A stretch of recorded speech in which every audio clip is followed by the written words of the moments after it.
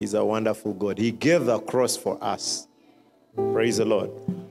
We've been talking about taking authority and taking responsibility. Thank you. Taking responsibility. And there are a number of things that we've got into after that still support the same message that God has been giving to us. And this is because of what God has called us for, not only in this city, but in this nation and wherever God will send you. Praise the Lord. You have a responsibility. One of the things I've been asking, which I'll ask you today, imagine if man never fell. You get what I mean? What would you be up to? Imagine if we were in a perfect world. Adam and Eve never sinned. What would be your purpose on earth? Because as Christians, many times we are so preoccupied with going back to heaven, which is a good thing. Of course, we look forward to heaven, our eternal home. Praise the Lord. We are preoccupied with dealing with the devil. We are preoccupied with every other thing that is only because of the fall. What if we went back to original setting, default setting, and figured out what was the plan? He said, let us make man in our own image and let's give them dominion. He wanted to extend a kingdom. And when the devil saw that, the devil was not happy with that. And that's why the fall came in. But after the fall came in, Jesus came. And he undid what that fall had done. If our minds are renewed to realize that we have been restored, actually we've been taken to a higher place than Adam and Eve were. We've been taken to a higher place than they were. Praise the Lord. Now, how do we reign from there? Because he has given us the mind of Christ. Yeah? We say he's given us the mind of Christ. We say we are seated in heavenly places with Christ Jesus. Yeah? Far above all principalities and all that. How do you reason when you are at that level? There is a place you come in God where the things that kept you busy, believing that they were spiritual growth, become very, for lack of a better word, obscene in that place. Now in Song of Songs, I think it's 2:14.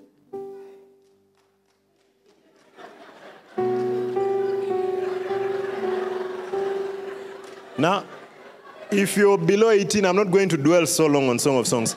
But he says, yeah, "Oh my dove, that art in the clefts of the rock, in the secret places of the stairs, let me see thy countenance. Let me hear thy voice, for sweet is thy voice. And thy countenance is comely." You're beautiful. Now, many times we long for the presence of God.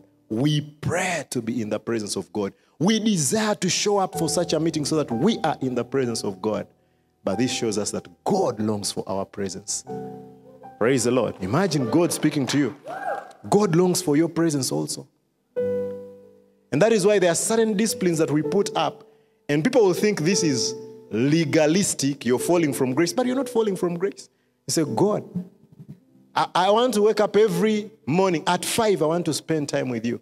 Imagine God looks forward to that time. He longs for your presence. When will they show up?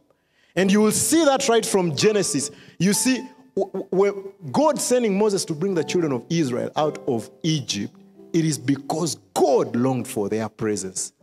God longed for their presence. And before meeting them, he said, Moses, prepare them. Let them do this and this. I'll meet them tomorrow. That was his longing. And the children of Israel showed up. They said, we are not interested. I'm paraphrasing. They were so scared. He said, speak to Moses. Whatever he tells us, we will do. They gave up that. He says, you are beautiful. Your countenance is comely. Go to verse 15. take us the foxes, the little foxes that spoil the vines, for our vines have tender grapes. He's saying, take us the little foxes. I think from verse 13 is where he says, come away. In other words, come out of all that destruction. And some of the things that he calls us to come away from, one of the things that we finished a series early this year that was on the hawks of spiritual warfare. And why I called it the hawks of spiritual warfare is because a lot of what is taught in the name of spiritual warfare is not really spiritual warfare. Praise the Lord. It is taking children of God back to the place of bondage. Paul warns the Galatians not to be entangled again. You see, because coming to Christ, you're set free. When we come and sing and say, all authority is given unto you, I have power over this, the devil was defeated, then we come and receive teachings of spiritual warfare that by the time we leave our service, we feel a bit inferior to the devil. Then we are being entangled again. And now that's what I'm saying, that now that's obscene in this place. He has said, come away. Yeah? Come away with me. He's called the bride to the chamber, to the inner chamber. And he's saying, you look beautiful. Imagine, think about it if it was honeymoon, a real honeymoon. Praise the Lord. A marriage is going to be consummated. A honeymoon. And this groom has got his bride and tells the bride, oh, we had a wonderful wedding. Now come. Remove that wedding gown. Now put on something beautiful for me. Praise the Lord. Now, whatever your mind has told you that is beautiful, that's it. Now, yes. A t-shirt of Sports Pesa or whatever. But now he says, come into, he's called you, come into this chamber, the innermost chamber. That's where the groom makes love to his bride. So he told you, come there. And you're like, babe, I'm a school dropout. That's obscene in that moment. Isn't it? At that time, he is worshiping you. At that time, he has qualified you even where others disqualified you. At that time, you are perfect. You're beautiful. You're everything. And that is where God has brought us. Because of the blood of Jesus Christ. Because of what the cross did. So imagine whenever God brings us to such a place, then we tell him, God, I'm not worthy. We tell him, God, our family is like this. God, that spirit is in 7 generations of our family. That's obscene. It is so sad that we stand in the presence of God and we tell God how what we are dealing with is for generations. God. You tell God that, God, this thing is for... God, I come to you. This time, I've not even eaten. This is serious. It is for generations. And you're calling him God. Actually, after you've even worshipped, you are Yahweh. You are Yahweh. You are Yahweh. Alpha and Omega. Alpha and Omega, the generations are between there. But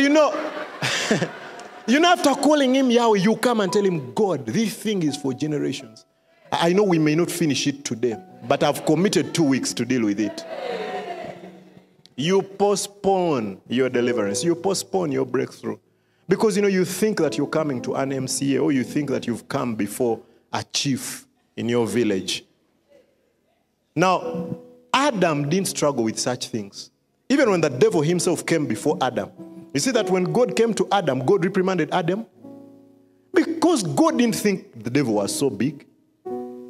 Now, demons that the devil sends, we talk about them before God and we think they are going to take 4 months to break. Yet God expected Adam to deal with the devil without even first covering his head or, looking for anointing oil or whatever. But God expected him to deal with the devil. You turn to your neighbor and tell them, you are higher than you think. Because of what Jesus Christ has done. He has taken you to a very high place.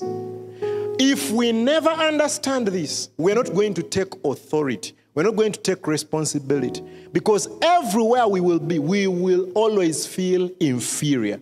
We will always feel inferior. And that is why in 2 Corinthians chapter 5, verse 21, he says, he made him no sin become sin, that we might be made the righteousness of God. Now, the righteousness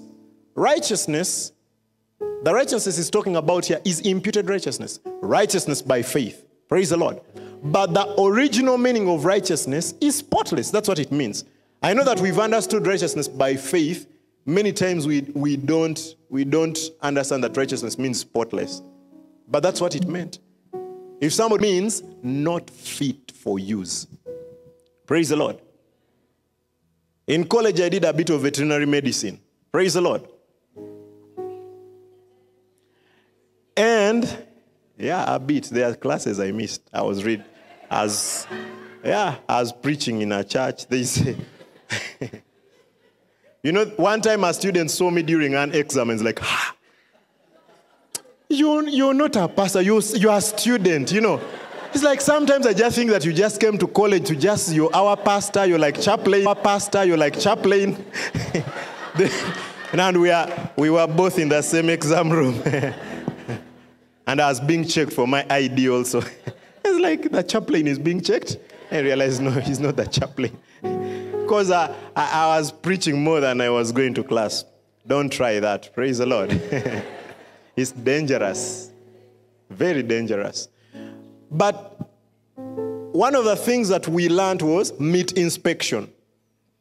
And when you go to an abattoir, a slaughterhouse, and yes, you're given, now they will slaughter, and sometimes those things are on conveyor belts. So a carcass will come, and you check for there are vital things to check for. So you check the liver for liver flukes. So if the liver has liver flukes, you condemn. So you put a red mark on that carcass.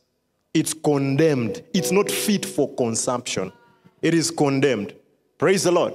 Because as long as there are liver flukes, the eggs can be anywhere. You get what I mean? And you're not going to destroy them by boiling the meat. You can boil in your mom's clay pot for the whole night, and you will still fall sick. And so that means it's not fit for use. It's not fit for consumption. Engineers, architects also do the same, isn't it?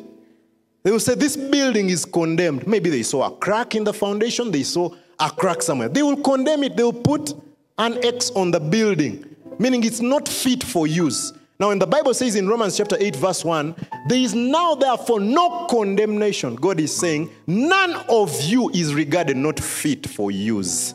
That is what he's referring to. Praise the Lord. And the earlier our mind is renewed to the righteousness that we have been given, the better for us. Because that's when we will take responsibility. As long as you are a bit condemned, you will never fully take responsibility. Have you seen, sometimes, I know some of you may have gone through this, maybe you are adopted into a family. And the first many months or many days that you are adopted into that family, you are not so sure if you are really a son or a daughter in that family. As everyone ran to the fridge, because we are not so sure, we will be thinking, maybe if pastor showed up, he's the right person to speak to this. And that is how we also deal with the devil. The greatest revelation that ever occurred to me when it comes to deliverance, casting out demons and all that. And the truth is that I've done all that and I still do all that. Praise the Lord. Hallelujah. Many times when people hear me talk like this, they think I don't believe in casting out demons. You try to manifest yours right now.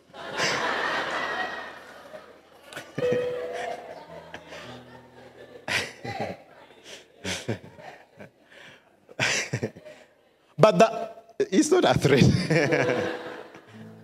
I'm telling you the truth. But the greatest revelation, guys, behave.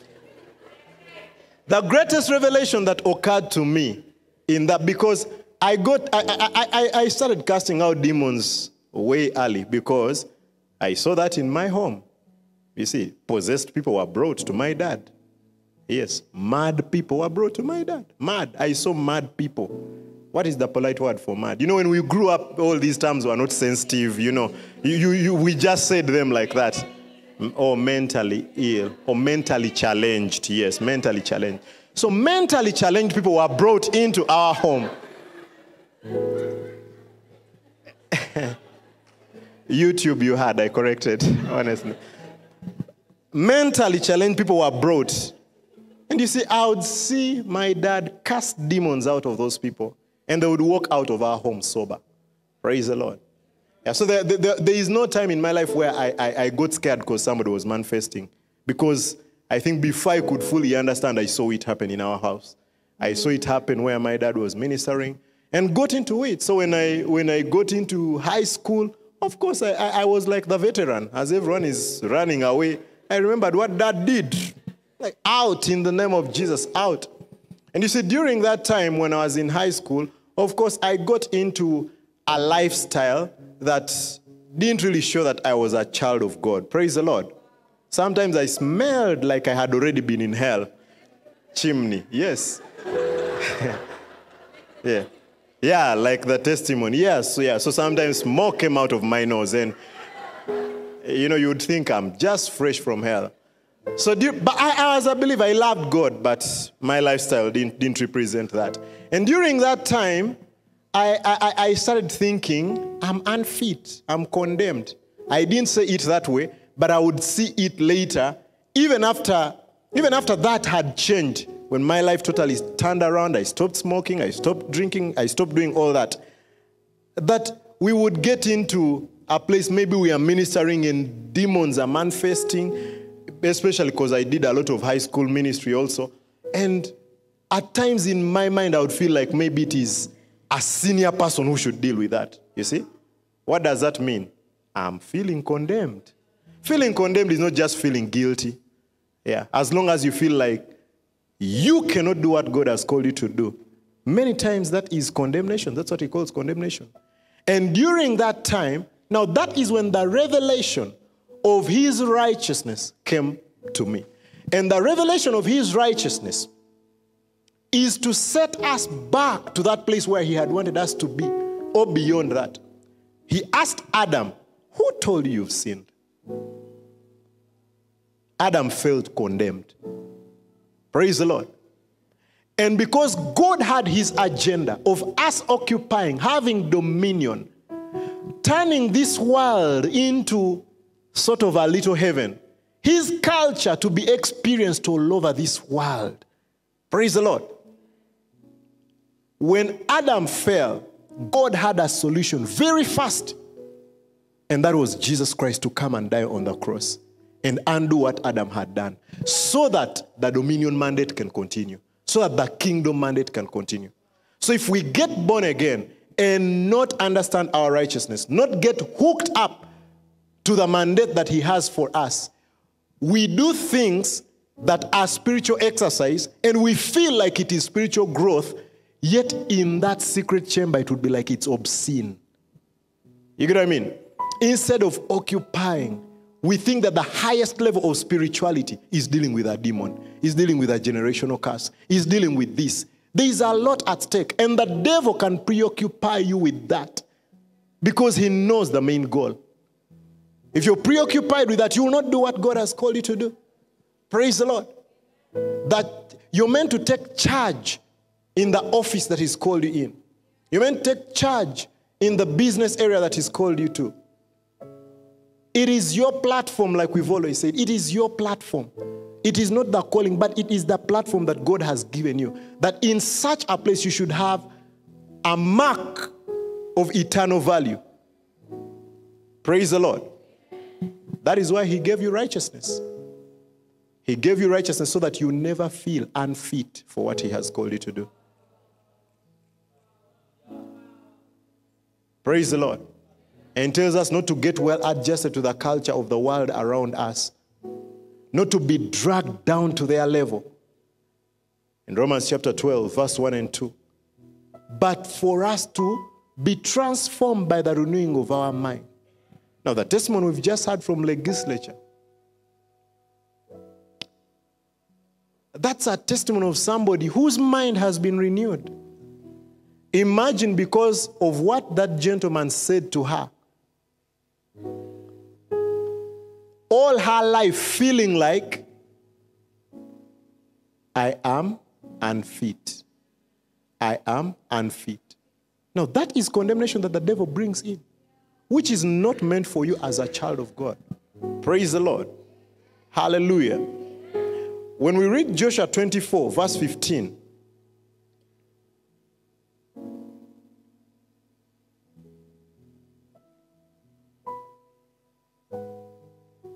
and if it seem evil unto you to serve the Lord, choose you this day whom you will serve, whether the gods which your fathers served that were on the other side of the flood, that's in Egypt, or the gods of Amorites in whose land ye dwell.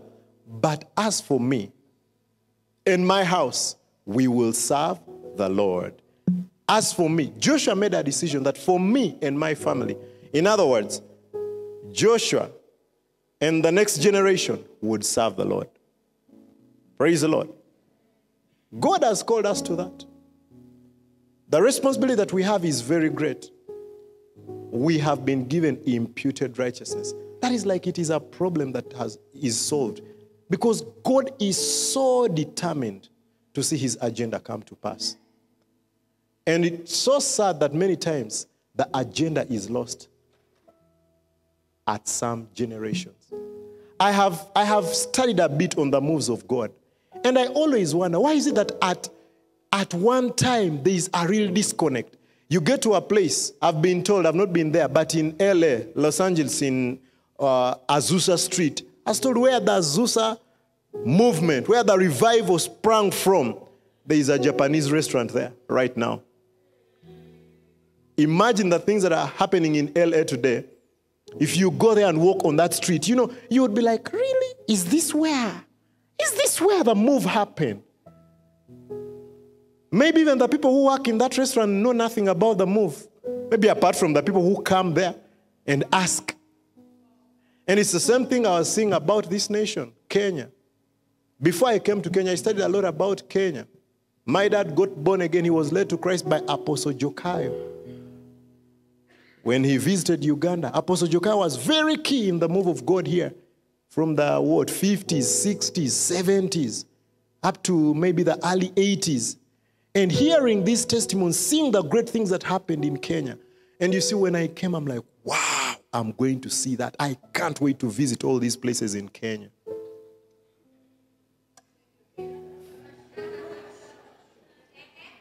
You're the ones concluding. I have not yet finished my story. I didn't say whatever you're saying. But you see, that's what bothered me. I'm like, so where are the people that sat under this man? And where are the people that sat under them? Like we need to see posterity of what was seen during that time. Yes, me and my house, like Joshua says. And the first generation that encountered God, I saw a man of God illustrate it this way. That the first generation is a generation that you can call sold out. They are sold out for God. Now, Joshua was in that generation because Joshua was very close to Moses. Everyone that was led by Moses, they were that generation. They saw God. They saw the works of God. They saw the Red Sea part. They saw the plagues. They saw everything. And they were fully sold out to God. So committed. Their values were kingdom values. And they stuck to those kingdom values. That is what impacted them. Praise the Lord. And we see it even today. Some of you have come from such families. Your parent, your dad, your mom was the first believer in the family. And you saw how they were sold out. They made many mistakes, but those mistakes were because they really felt like they were following God. Praise the Lord. I know a generation of when the healing movement hit, people who refused to take their children to hospital, they refused to go to hospital, and some of them died. So those are the mistakes I'm talking about. And at times it is because of that. Deep in their hearts, they were convicted that if I go to hospital, I'm sinning. You get what I mean? People who refuse to live well because they believe that living well is against spirituality. Whatever they had, they just took to the church. Houses with no plumbing, no what. Those were sold out generations. And you see, today we preach to correct that. But if you look back, you realize that many of those generations were a more powerful church. They had more impact than we have today. We have more knowledge, but with less impact. Because you see, you look back and you're like, with the little knowledge they had, see how much they did. It is because they were fully sold out. Then a generation came that saw these things. Now, there's a generation, the children of Joshua, and the children of the people that were Joshua's peers. That generation grew up in families of sold out people. Now, if you grew up in a family of sold out lovers of God, you realize a majority of you, by 15, you are already born again. Majority of you. By 15, you're already born again. Yes, you're already born again. Maybe not filled with the Holy Ghost, but you knew. And you realize that in many of those families, almost every child is born again. Almost every child is born again. It is, do you see the advantage of being sold out for God? You save a generation. Your children see more than they hear. Yeah, you go and try to look around. Go and try to look around for such a family. Look around for families where by university all the children were loving God, fully sold out to God. You realize that the parents were a fully sold out generation. Now the second generation were the generation that they had the things. They didn't see them. They watched their parents. Their parents lived with conviction because they saw. Their parents are the ones that walked through the Red Sea. Their parents are the ones that saw water come out of a rock. Their parents saw all that. So their parents kept telling those stories. For their parents, family altar was a must. Not going to church was not in their vocabulary. Praise the Lord. You didn't sag your pants. Yes, you put them at the waist. I mean at the chest. Sorry. Yeah. Daniel was telling me yesterday in the service, I was talking about how my mom would really get hard time when we would rap or dance, break dance and rap. And she's like, we are like, this is gospel music. She's like, you can't even understand what they are saying. I'm like, Mom, you're the one who can't understand. I can tell you. But Daniel told me that his mom washed his mouth with soap because of rapping. Sold out generation. Sold out generation. Their kingdom values were so high. And today we brand them as legalistic. You get what I mean? That is, we call them that. So now the generation that grew up under them, that generation is a generation we call compromised. They did not get lost. They did not get lost, but they were sustained because of their parents' faith. They went to church because there was no option in the home. Praise the Lord. They started tithing because their parents gave them 500 shillings and said, tithe. You get what I mean? Now bring the tithe. So they got into those things. So they did not get lost. They did not get lost, but they were compromised. And as they grow up as adults, you realize that they go to church, but they are critical of church. You get what I mean? They show up to church because it's a bad thing. How will their children see that they don't go to church? They are a bit hardened when you talk about things of the move of God, the fire of God, because they know them all. There's nothing new you're telling them. So it's such a generation. Their values are only so that their children can grow up a certain way. You get it? It is the generation that will drive to church as the husband and wife are quarreling, bickering, and doing all that, and the children are seated in the back of the car and they are seeing all this. And when they reach church, the dad just puts on his holy armor and gets out of that car and opens the door for the mom. And everyone is like, brother so-and-so, you're welcome. Oh, the Lord has been good. The Lord is faithful. Shalom, yeah. Say shalom, shalom, shalom, shalom. And the children are watching and they're like, wow, who is this? That's not my dad.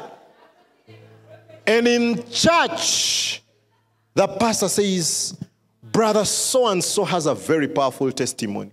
And they show up and the child is waiting to hear, what is this testimony? I do not know. And they get here, they hold the microphone. The moment they hold the microphone, the anointing comes upon them.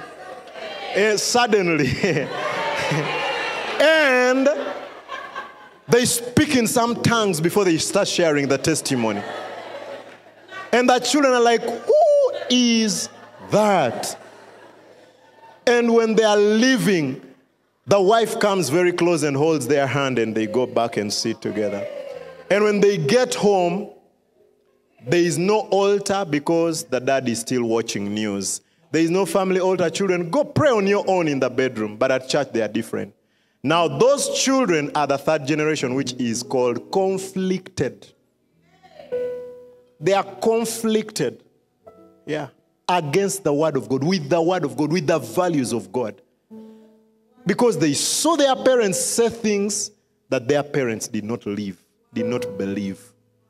And that generation is normally hard to get born again, to get transformed. It becomes very hard for that generation because that generation is a carnal generation. That generation is a generation that wants proof for everything, carnal proof. It's very hard for them to come into spiritual reality. Because with spiritual reality, you have to open your heart by faith and say, Lord, I'm willing to test and see that you are good. Now, this generation wants to, I can't feel it. Why? Because that's what they saw at home. Praise the Lord. 1 Corinthians 2:14 tells us that the natural man receiveth not the things of the Spirit of God, for they are foolishness unto him, neither can he know them, because they are spiritually discerned. Now, this is a very natural generation. Very natural. Very natural.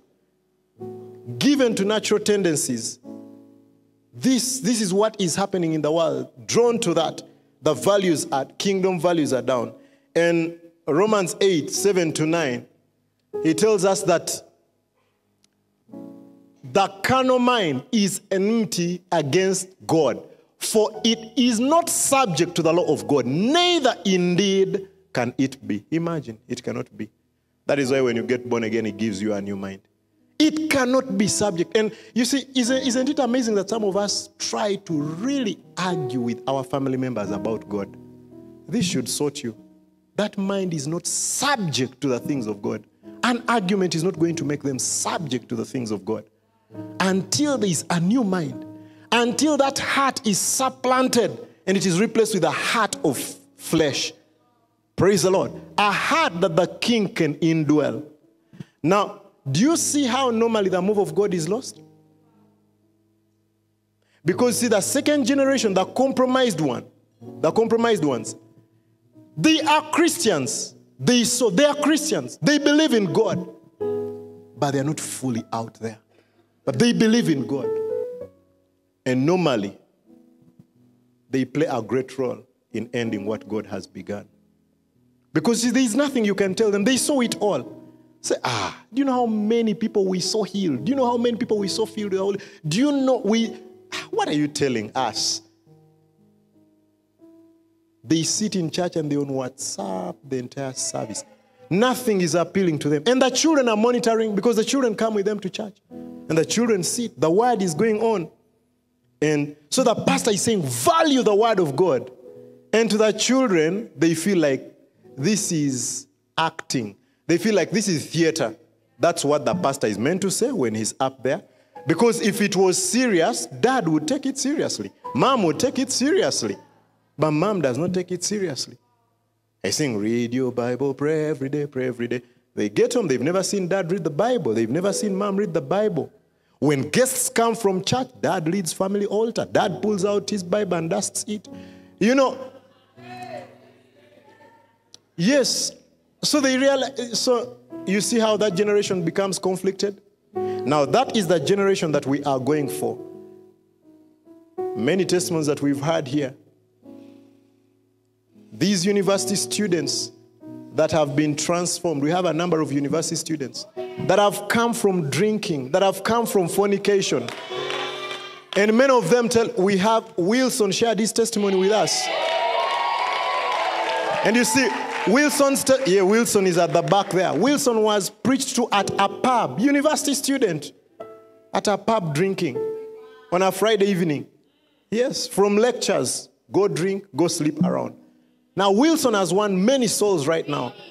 Many souls. He's on fire for God. Less than a year born again. We were in Kitale. He was casting out demons. He was one of the people casting out demons from those people.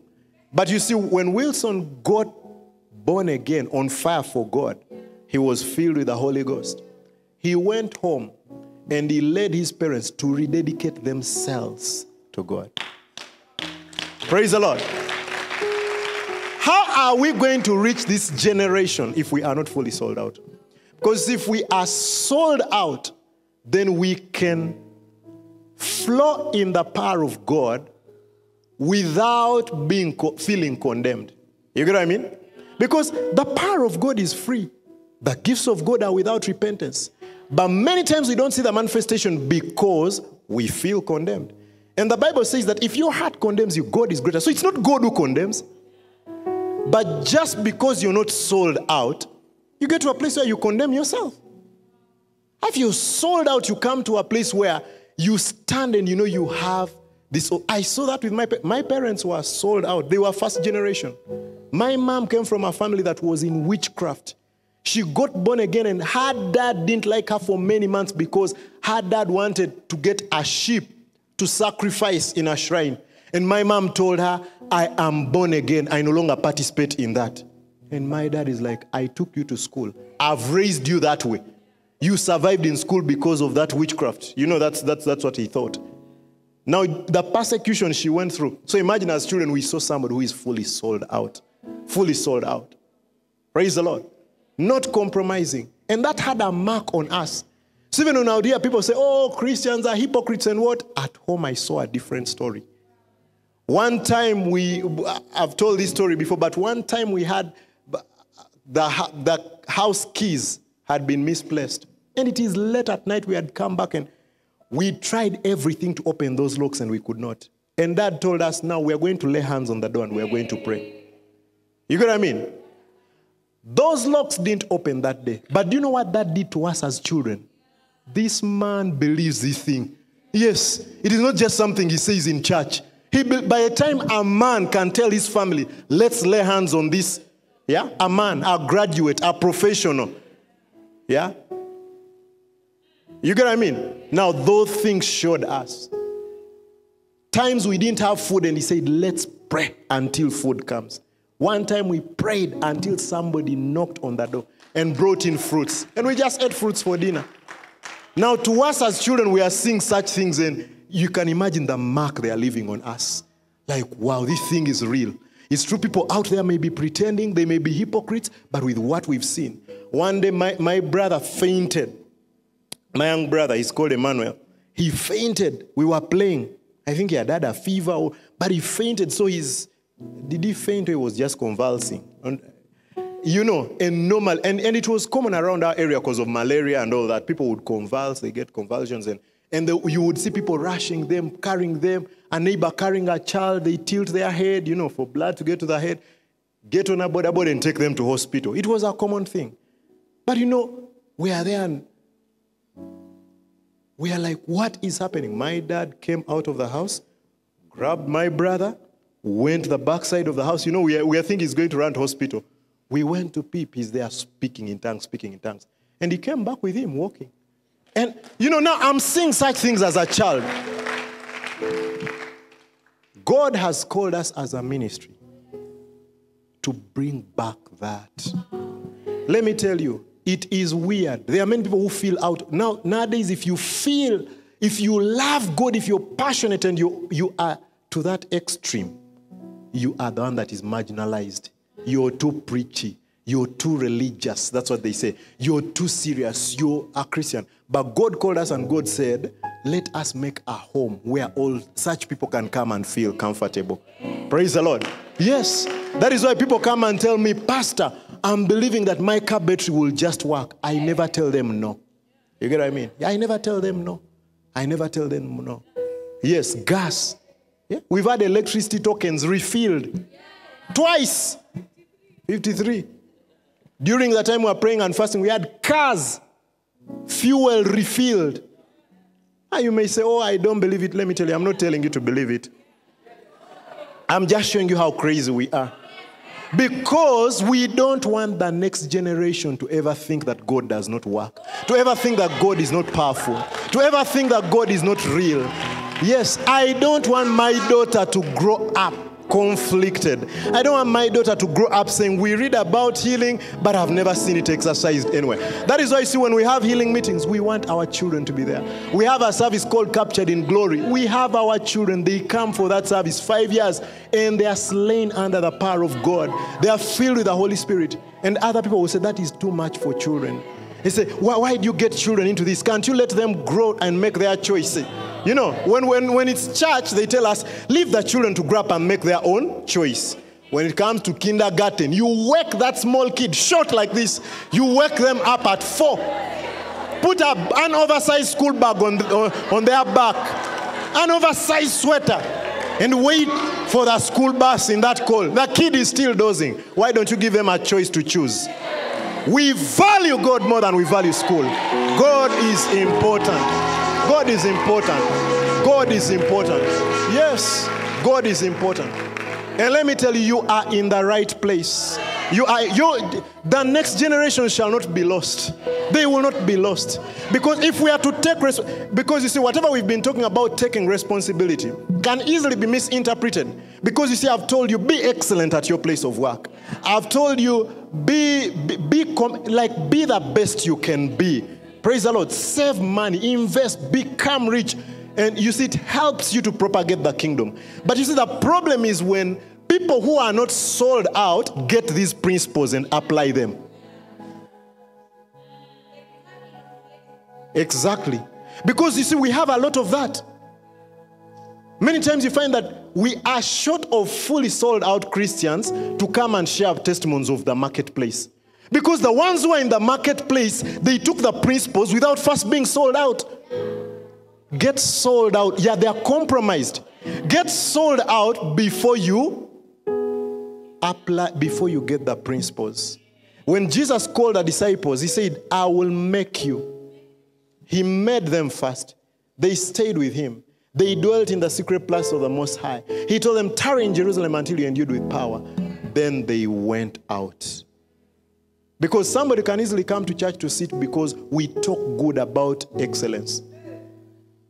And so they are excellent.